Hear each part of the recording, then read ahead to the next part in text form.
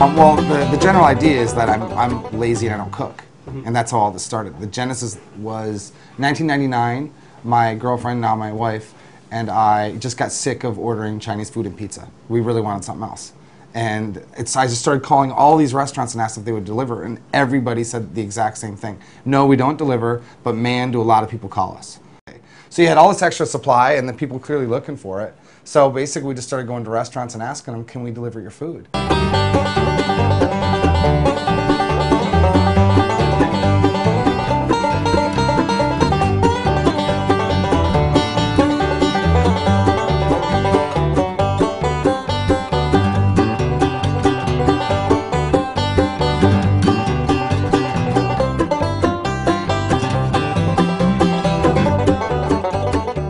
We've all gone through a lot of stuff, but there's like 3 or 4 things that I went through with the company that really, I look back on and I'm like, I needed that. That changed me.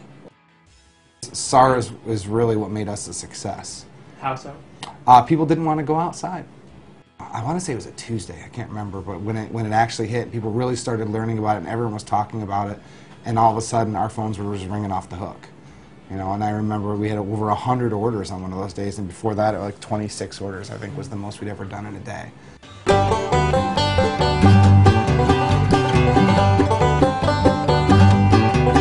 Well, for us, the inevitable is a total change of who our customer base is. We started serving foreigners. 99% of our customers in the first year were foreigners. It took us a long time to get into the Chinese market. And in particular, Chinese people want their food fresh. They're also not that willing to pay a delivery fee because, let's be honest, they speak the same language as the people that work at the restaurant.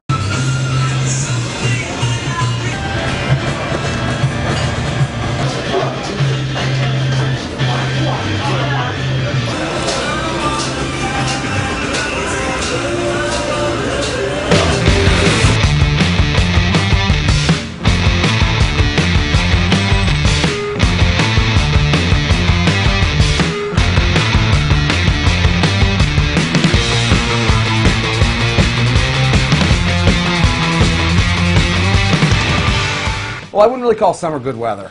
A lot of people don't want to go outside when it's so hot. It's more like a spring and a fall in April or in October. If you have a good stretch of weather in there, people they want to hit the streets and go outside. And then that hurts us. We'd prefer a very just steady business. It's the peaks and the valleys. The model that we're working with in China is successful because of China and because of the situation we're in. If you took that same model and put it in Europe or States, it would not last. Labor costs would just not work. It just would be out of control. So imagine now in the States how much 20 minutes of labor, although it takes you as a customer 45 minutes or more to get the food, it's really about 20 minutes of a courier's time because he's not making the food. He's getting there about when the food's done and running it over to you. So in that 20 minutes, would you say a British laborer is more than 12 US cents per 20 minutes expensive than a courier? Yeah. So then you get into $7 delivery fees. And when you get that high, you can't quite be as mass market as we are. 在 Sherpa 工作7年了，完了是这一期的 Sherpa 菜单封面。在工作中遇到最有趣的事就是送客人家的时候电梯坏了，爬了20几层，完了爬到上面已经累得不行。 到客人门口的客人站在门口，说：“我帮你捏捏按摩按摩吧。”辛苦你了，辛苦你了。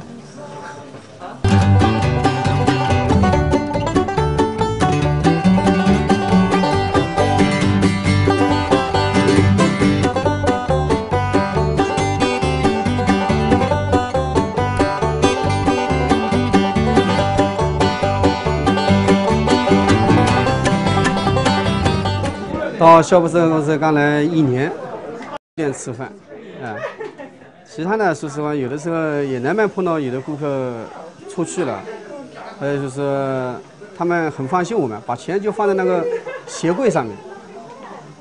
结果我因为看到钱了，但是东西又不敢放在那儿，又打电话到公司来，公司又核实了，说是他们带小孩到医院去了，那叫我直接把那个 食物放在那个鞋柜上面，把钱拿走。实际上还多了几块钱，我公司问了一下，他说是给我的，所以拿走了。其他也没什么特殊的地方是。我是05年进入Sherpa市，加入快递这一块，然后我是08年的时候加入到Sherpa市的管理团队，至今已经工作将近十年了。然后其实说最怀念的还是当时做快递的时候，有一次我在上海商城做单子的时候遇到一个客人，他端了一杯酒，然后给我，因为我们是在做单子的时候不可以喝酒，然后这个客人一定要让我喝。我也没有办法，然后我就走了。我因为跟他在沟通上面还有点困难，然后我就走，他一直跟在我后面，跟到外面的南京路上，然后把酒杯放在我的那个后备箱上，然后他就走了。然后这件事情上我一直在想，其实虽然说我们语言沟通上有障碍，但是还是蛮有意思的。I got tons of stories. I mean, as you can imagine, you got this.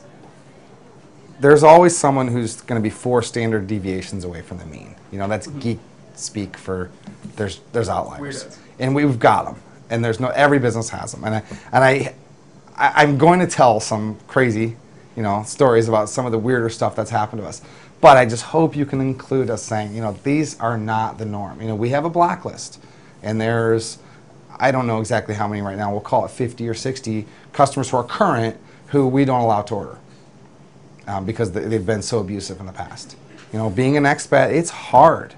And some are Chinese customers, but most are foreigners. And you know, your life here is stressful, and things are happening to you constantly. And sometimes we do have some spouses that probably one of the few interactions they're having all day is with us. You know, and so the stress of what they're going through, and occasionally it comes out. So we've had crazy customers do crazy things, but the vast, vast, vast majority are awesome customers. This isn't us whining about these customers by any means. Was a lady in the call center. One of our call center staff had an order, and the customer was quite upset, and the customer hung up on her and called us back, and I happened to take that call, and she was asking if I could go over to the chair where she worked and kick her. She was trying to get me to go and abuse one of the staff in the call center. She was that angry. I was like, listen to yourself. You're telling me to go kick a 22-year-old girl because she didn't understand what hunter sauce was with your food. Like, listen to that. That's crazy. We also had a situation where a lady was an American lady who was going through a divorce, and she stole the kid and came to China. And she was on the FBI's most wanted list. And she was existing here under her real name and with her kid with the real name, and they enrolled in one of the American schools in Pudong.